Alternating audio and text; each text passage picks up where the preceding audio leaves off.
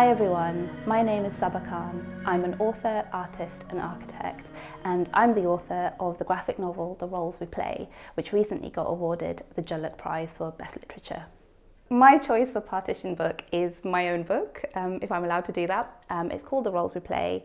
It's a graphic novel. It starts off with partition as a starting point, but it talks about the long-term lasting effects of partition. So one of those is something that connects directly back to my family, which live in the region of Mirpur in Azad Kashmir, and the dam, Mangla Dam, that was built and displaced over 230 villages that then encouraged a mass wave of migration to the UK in the 60s and 70s, is a direct consequence of partition, but people don't really talk about it and it's not really framed in that way. So my book really does that. It looks at this sort of long-term legacy of what partition has triggered across the years.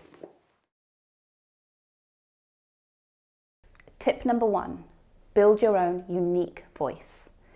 All of us are unique individuals in this world and we all have our own take on how we perceive the world. One of my tutors once said that we're all in this room together, but each of us has a unique vantage point and a unique view that is different from the person sitting next to us. So think of it like that way. What is your unique take on the world, and build that as your voice.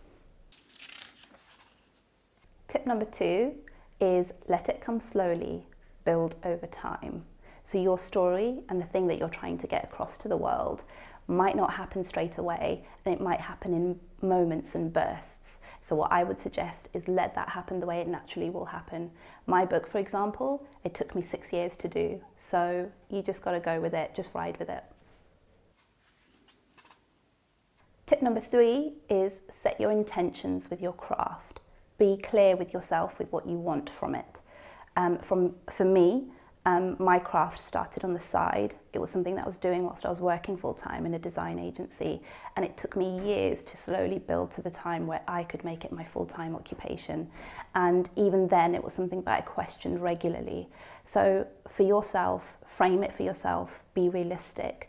Ask yourself, what is it that you really want from your craft? And if it is a hobby, if it is a thing on the side that gives you pleasure and gives you joy, then it's okay to keep it that way as well, and for it to not be the main breadwinner in your life.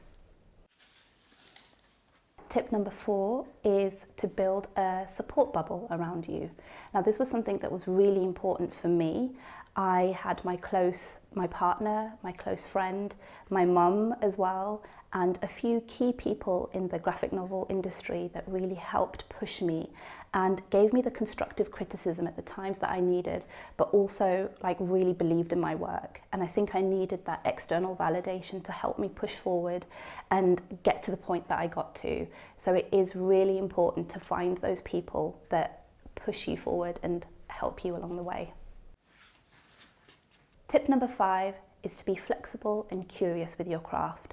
So whether that's writing or drawing or painting, allow yourself to look at different mediums, go out there and experience the world. So I often find going to exhibitions, going to poetry nights, even just seeing friends, going to the local petting zoo, things that give you stimulus from different aspects of your life, different dimensions, and get you to be more physical and I guess trigger different parts of your brain, really help to go back to your craft and bring in new angles. So it's really important to stay flexible and loose, allow those creative muscles to just, not tense up.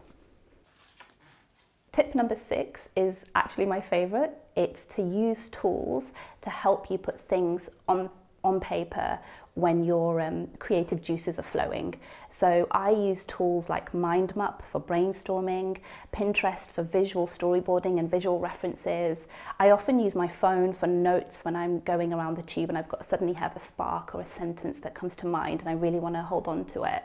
So use everything in your disposal to really start to capture the different moments that give you that energy and that elicit that sort of creative reaction, because those really help for when things aren't going so well and you need that sort of push and that trigger to help you go back to where you picked off from. So definitely use those. Tip number 7 is take time out. It's really important when you're in the middle of a deadline or reaching a milestone that you take time out in that hotboxing environment. I tend to do this a lot when I'm like rushed off my feet and I'm really trying to pull things together. I'll stay in for days on end and not leave. So I found that it's actually really important, really critical to get out there and just go for a walk, get an ice cream, meet my mum in the park. And I'll often use that to help me come back to my desk space and really just nail it. Tip number 8, slightly controversial, you don't have to enjoy it. Now that's something that I found I had a lot of pressure with. My friends, my family, people around me were always like, oh, does it feel amazing to like get this stuff on the paper? And I was just like, no, it's actually really painful. Like, you know, you're reliving these really difficult scenarios and you're trying to unpick and make sense of it. So I think by the end of it, I was just like, you know what, actually, I did it and it's incredible and it's really connecting with a lot of people. But that process, you don't have to enjoy it. And I think it's quite liberating to actually just let go of that pressure to have to enjoy it, to find pleasure in it. And of course, if you do find pleasure in it, that's amazing. But also equally, if you're talking about quite intense subject matters, it's also okay to just let it be what it is. Tip number 9 is to give yourself a structure that works for you. This was something that I identified really early on when I started my graphic novel, and it's something that allowed me to keep going 6 years on, you know, to actually know that I had a zoomed out picture of what I wanted to achieve, and knowing that actually by the end of it, it will resolve itself and it will complete. What I found really helpful was looking at existing story structures that are out there and identifying the one that really worked for me, and that really helped me to be really specific with what I wanted from my story. So perhaps that will help you too.